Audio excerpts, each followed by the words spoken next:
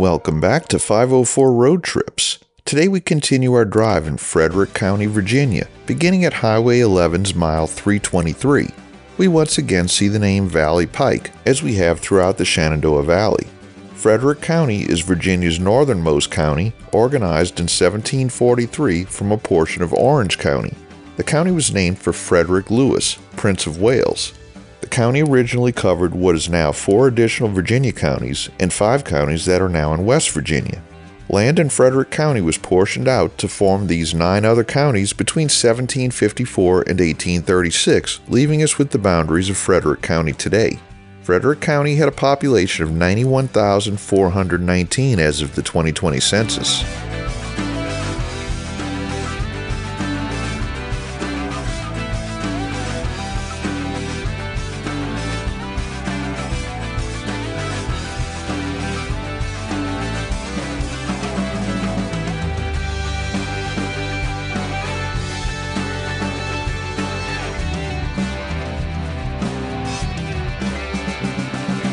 Here we see a partial cloverleaf connecting US-11 to State Route 37, which interchanges with I-81 just to our east. State Route 37, called the Winchester Bypass, was first conceived in 1963 and now forms a half loop around the west side of the city of Winchester. We'll see the other end of State Route 37 once we've driven through Winchester.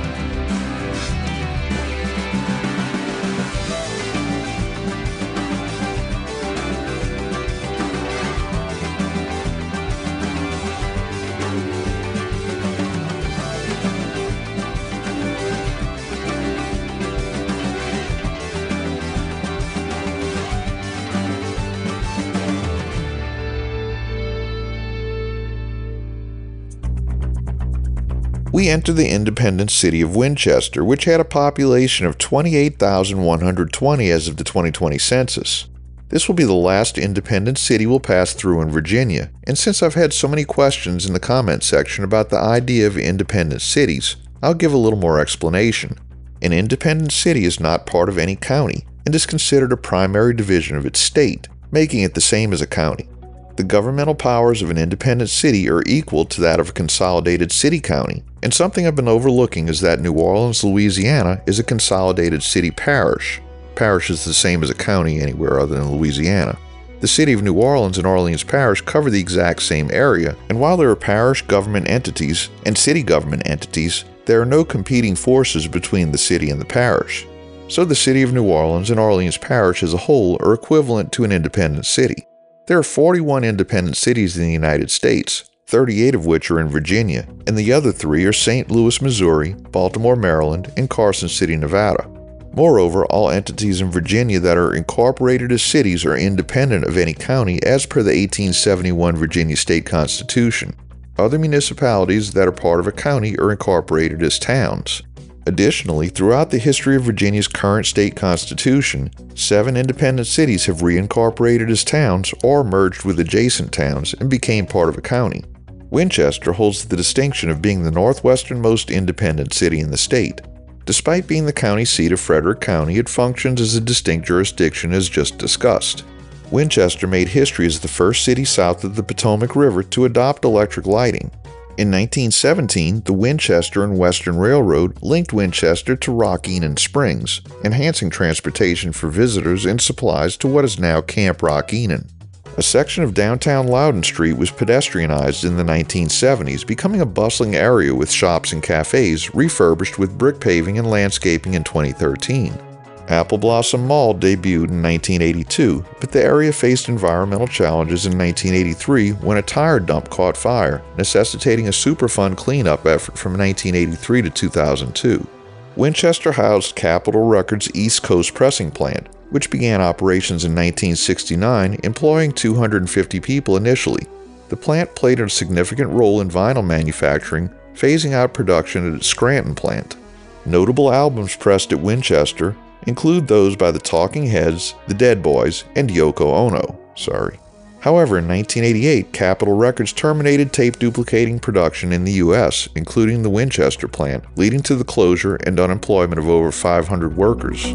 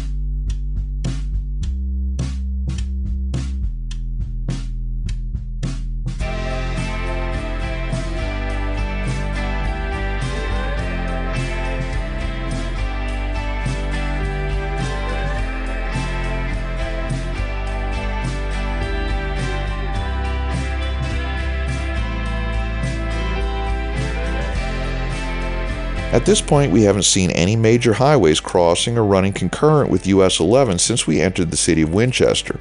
However, coming up, that'll change drastically. But we're running short on time, so that'll have to wait until the next installment. We'll conclude today's video halfway through Winchester at mile 328. Thanks for watching. We've enabled channel memberships, so for as little as $1 a month, you too can help support our channel and get early access to our regular videos as well as the occasional members-only video. Click the link in the description to join.